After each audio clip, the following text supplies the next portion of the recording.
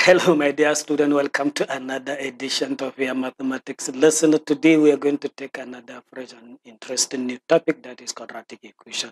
And what we are going to learn first in this minute topic is how to solve the quadratic equation using general formula. So let's begin. After completing the very lesson today, my dear student will be able to find the solution of a quadratic equation using general formula. This is what I will be able to do after completing the very lesson today. As usual, my dear student, we have favorite segment of the lesson, Mercy Fun. Today, I'm happy to give you another interesting number. This number is 53. 53 is so special, so amazing, so interesting. In fact, I'll tell you what is special about this number 53 after completing my lesson today, so don't go away. To begin the lesson, my dear student, let us learn the rule. It is this rule that will guide us what we need to do in order to solve the quadratic equation using this general formula. So let us learn the rules. Rule number 1 says rewrite the given quadratic equation in the form of ax squared plus bx plus c equals to 0. This is the general form of quadratic equation. So in case the terms are not arranged like this, with 0 by the right hand side, you have to rearrange that very quadratic equation into this format. When that is now done, number 2 is to determine the value of a, b, and c. Those a, b, and c are nothing but the coefficients. A is the coefficient of the square term, b is the coefficient of the lettered term, while c is the constant term. When now that is now done, you now substitute those values for a, b, and c into this very formula. This is the general formula. X equals to minus b plus o minus root of b squared minus 4ac all over 2e. This is the general formula as it is in this formula that you're going to substitute the values that you have determined in this step number 2. That is your a, b, and c from the quadratic equation. After substituting, finally, you now simplify. So whatever you have finally will now be the roots or the solution of that very quadratic equation.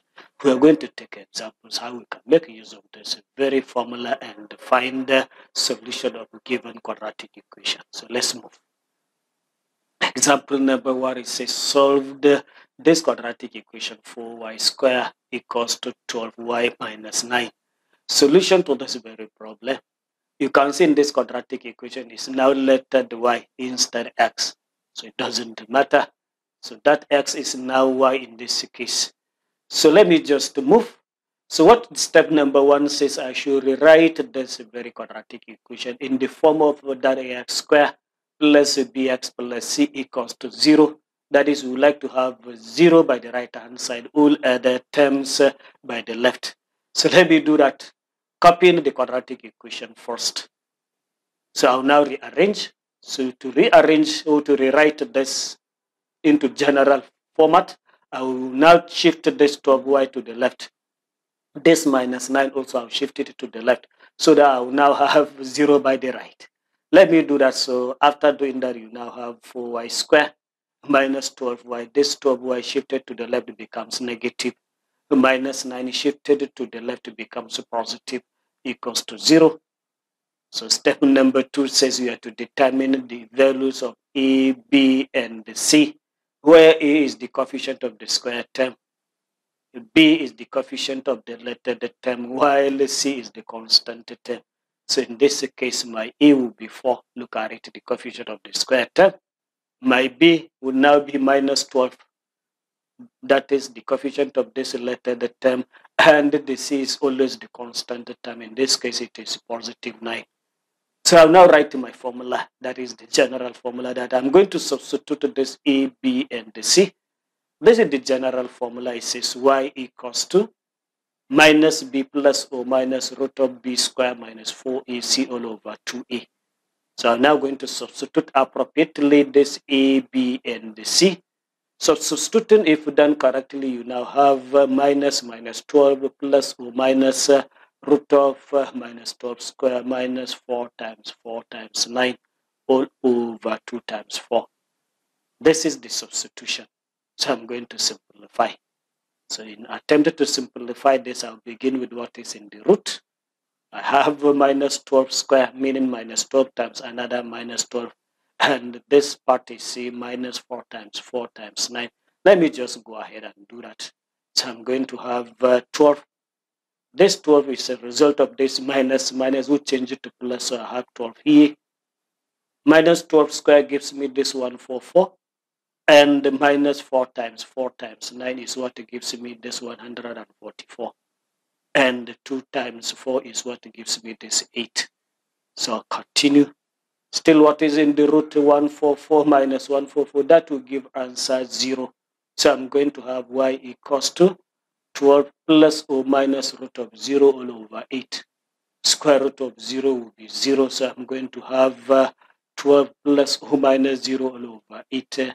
And addition of 0 and subtraction of 0 is still the same. So I'm going to have my 12. So this is now going to be 12 all over 8. The roots of this very quadratic equation, that is y equals to 3 over 2. 3 over 2 is now resolving this into simpler form. 12 can be divided by 4 to get this 3. 8 can be divided by 4 to get this 2. So we'll now write 3 over 2 twice. So this is a repeated root. Quadratic equation must have 2 roots, 2 solutions. So to that, we now write this a single root. We now write it twice, meaning it is a repeated root. So this is the solution of this very quadratic equation. Let us move and take another example. Example number 2 says, so solve this quadratic equation. 9x squared plus 18x minus 17 equals to 0. And the question says we have to leave our answer in solid form. So solution to this very problem, what we do first is to copy down that quadratic equation. So step number 1 says we have to rewrite this quadratic into the form of ax squared plus bx plus c equals to 0. Look at this very quadratic equation. Already it is in that format. So step 1 will now be skipped. So I'll now move to step number 2. Step number 2 says I am to determine the value of a, b, and c. Remember, a is the coefficient of the square term. B is the coefficient of that letter, the term, while the C is the constant term. So my A in this case is now going to be 9. My B is going to be 18, the coefficient of the letter, the term. And the C is the constant term, in this case is minus 17. So I'll now write my general formula that I'm going to substitute these 3 values there. My general formula, remember, is x equals to minus b plus o minus root of b square minus 4ac all over 2a. You have to commit this very formula into your memory. So substituted in this very formula, a by 9, b by 18, and c by this minus 17, I'm going to have minus 18 plus o minus root of 18 square minus 4 times 9 times minus 17 all over 2 times 9.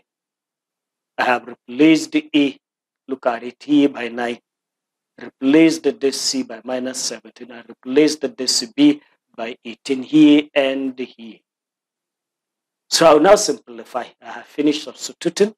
So what I'm going to do next is to simplify. So I'll start with what is in the root. 18 square, I'll now find what is 18 square. And also do this multiplication of minus 4 by 9 by minus 17. And also do this multiplication of 2 by 9. If that is now done correctly, you now have minus 18, which I just copied, plus or minus 18 square will now be 324. Minus 4 times 9 times minus 17 is what gives you this positive 612. And 2 times 9 gives you this 18. So I'll continue. So I'm now going to add what is in this square root. So addition of 3, 2, 4, and 6, 1, 2 correctly will now give answer 936. I copied my minus 18 and I copied my 18 below. So what I'm going to do, I'll now simplify what is inside this square root. That is this root of 936. The simplification of this will now be 6 root 26. That is, this 936 is the same as 36 multiplied by 26. And 36 is a perfect square number, so it can come outside to give you this number 6. So this is the simplification of root of 936. I'll continue. So still check between this numerator, that is minus 18, and this 6, you can factor something out. That 6 can be factored out. So you're now going to have 6 outside. When that 6 is now factored out, you now have minus 18 divided by 6 is what gives you this minus 3. And this 6 root 26 divided by 6 that I factored out is what just gave me root of 26. Then over 18. You can see this 6 and this 18 can be reduced. The 6 and 6, 1. 6 and 18, it will now be 3. So you are now going to have minus 3 plus or minus root of 26 all over 3. And this is where you are going to stop, because the question says you have to leave your answer in sort form.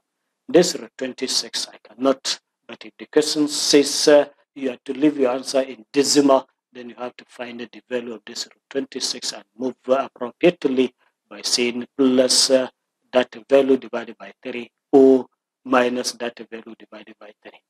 So this is the solution of this very quadratic equation.